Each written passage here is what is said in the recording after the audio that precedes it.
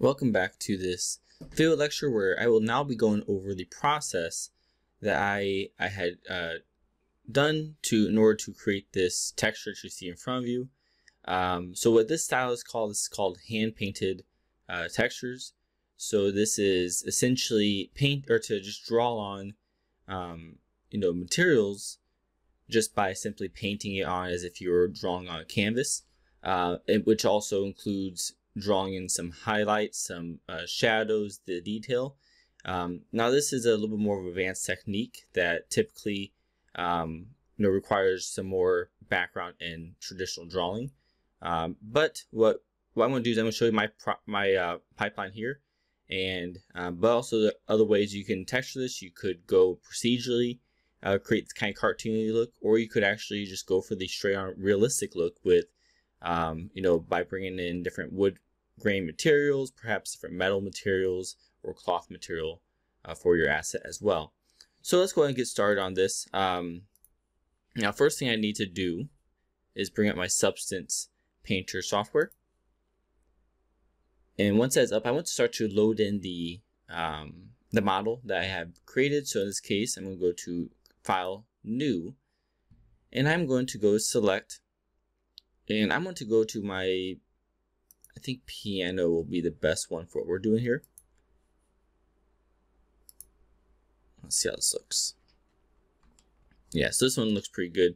The piano demo had a little bit more, has some different kind of wrapping with candles included, but we aren't going to go over the candles as that's not really necessary. So what we have here is just our base mesh that we had modeled in Blender. And by now I would assume that you guys have some kind of understanding of texturing in Substance Painter. This course isn't really so much as how to texture. It's not the beginner course. Of course there are other of those courses out there that you can follow if you feel like you need to. But just kind of more of a refresher in this case. What we want to do here is I'm going to, in a few different ways we can make textures. We could of course go in here and just throw in some flat colors. Perhaps I want to do something like, maybe make a kind of a wood grain brown. And then I actually just duplicate this. So this is just one way I can do it. I'm going to make this a little bit lighter brown. And then I'm going to start to put in a black mask, add in a fill layer. And this fill layer, I want to do some kind of a noise. In this case, you see we have a anisotropic noise, which is just kind of horizontal lines. And then I can blur that. I'm going to go to my filter, add a filter, and I'm going to do a blur slope. That might be a little bit, I'm not sure if I like that or not.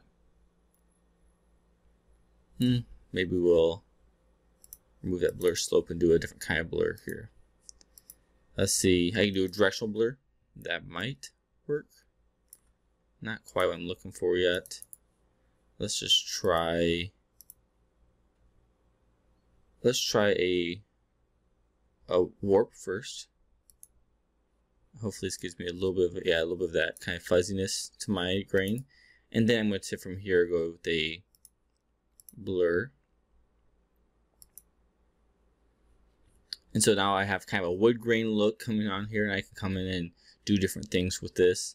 Or you can also go as far as if you want to just use some smart materials, you're welcome to do that. And I do want to caution you against using smart materials because if you're in the industry, most people who are in the industry, they know what smart materials look like. And you aren't fooling anyone when you drop on a smart material and claim it your own. There's also a lot of errors with smart materials. As you see here, this wood grain does not follow the same direction. So that'd be something you have to fix.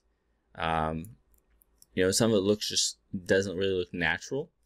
So these are all areas that you want to address if you do use a smart material. I myself don't like to use smart materials unless it's for just a very basic or beginner thing. So for example, let's say if I were making wood grain here, I might go in a smart material and let's go with this walnut. And then I might just use this. And then we'll come in here and we'll start to maybe change up a few things. I might change the base color if I want a different kind of look. So you definitely can take Smart Material, you can adjust it as you find fit, but I recommend highly against strictly relying on Smart Material for your materials, as it's a lot of times it's going to just look very generic. Okay, so to kind of show you how I create my materials, which are hand painted textures, I'm gonna go over 3 pieces here. I might split it up into 2 videos depending on how long this takes. I'm going to show you how I created the wood texture, how I created the metal texture, and then the cloth texture. And then from there, I will trust that you guys are able to take those concepts and apply it to your own model if you want to.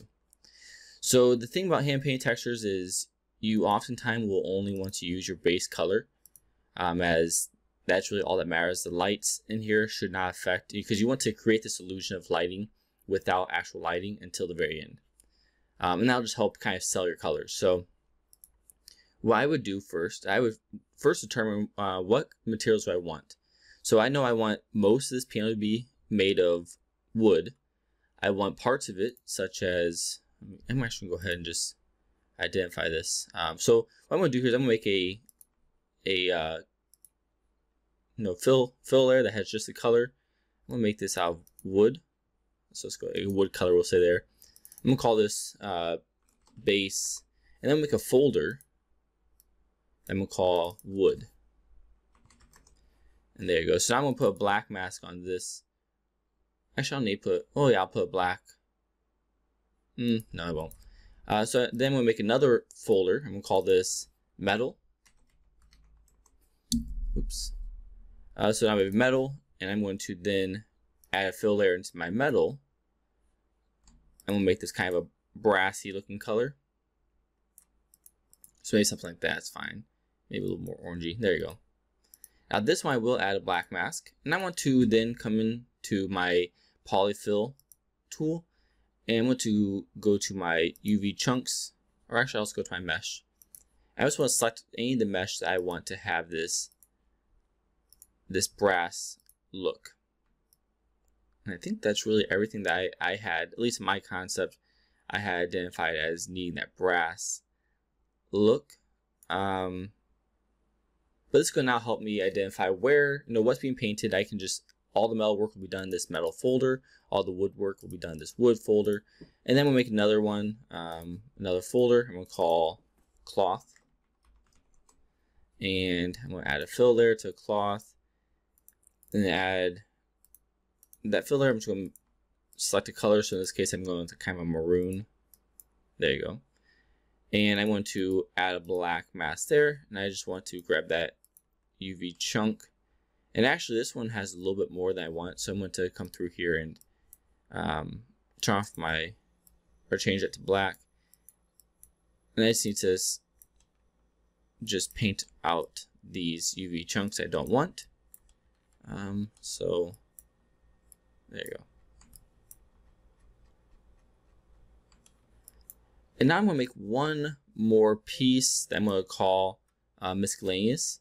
So let me go ahead, or maybe I guess I don't really need to call it miscellaneous. It's not.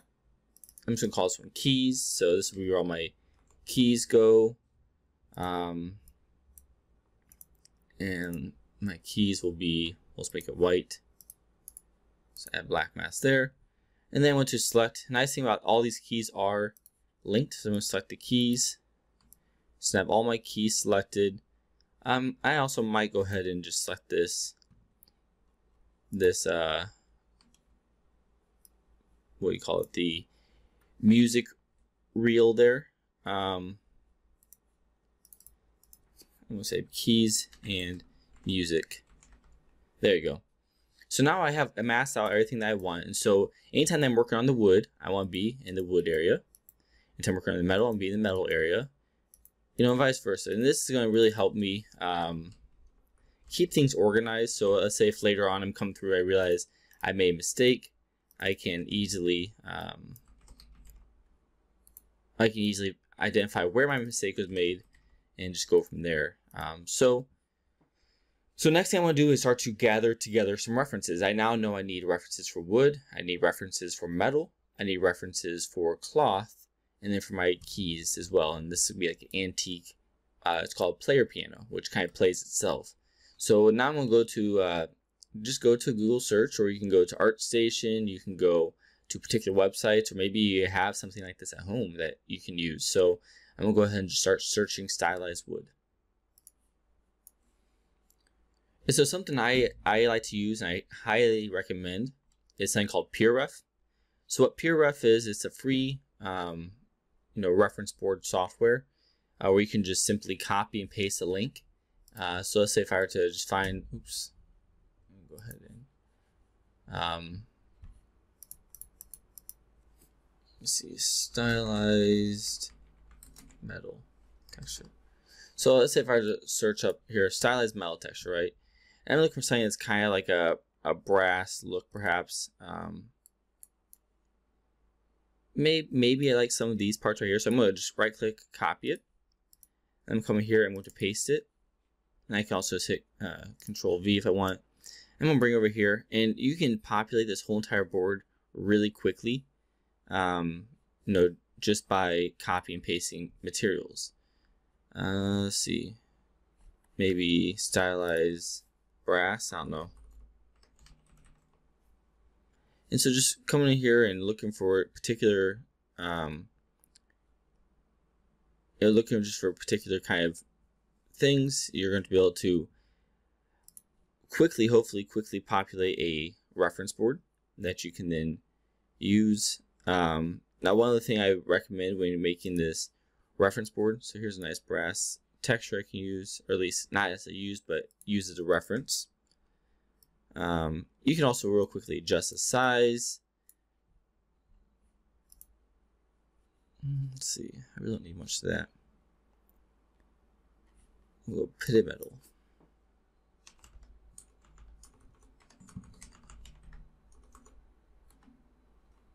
Pitted brass. Let's see what this looks like. Or damaged brass. That's actually pretty decent reference here. So I'm just trying to populate this with some quality references. Now, one thing I recommend, is separate them. So here I've separated it. Then I go to images. I go to normalize, and I go by size. And so it's going to make them all roughly the same size. And then from there I can go to image, arrange, and optimal, and it'll arrange it in a nice compressed way. So I'm going to do the same thing over here for something that hasn't been done yet. So right click on it, select them all, right click, image, normalize, and we'll go size. You'll see now it shifts size. They're all roughly about the same size. But right now you see this one's overlapping this one here. So I'm going to right click again, go image, arrange, optimal. And now they're going to be arranged nicely. So one other thing I like to do is I like to use what's called notes. So for this, I'm going to right click and go to note. I'm just going to call this wood. And this will just I can just drag this over here. I can make another note. Note, and we'll say metal. And I can drag this over here. So for this, I do highly recommend making a reference board for any asset you ever texture, but really anything you ever model. It's always a good practice. Because in the end, especially if you're working for a company or for somebody, if they come back and fact check you or ask you, hey, why is this silhouette look this way? By having a reference board, you're covering yourself, and also you're guaranteeing that something's accurate. So for example, if right now I were to ask you to draw a horse, of course you probably know what a horse looks like, but if you were to draw a horse, I can't imagine anybody would be able to draw an incredibly accurate horse, just because it's not something you see every single day. And if you do see every single day, it's not something that you're going to really remember every single twist and turn of a horse's foot, whatever it may be. So having references is going to be a really good habit to get into. I highly recommend this ref board, as it is a free software. It's often used across the industry. A lot of people use it, and it's really simple to learn. Really simple to use on fly, and it's also available on any operating system. So actually, that will kind of bring us to the end of this lecture. The next lecture, I will have my reference board already made up, for the lecture to begin, and then we are going to go straight into creating the stylized wood texture. you know, the hand painted wood texture then. So I'll see you guys in the next lecture.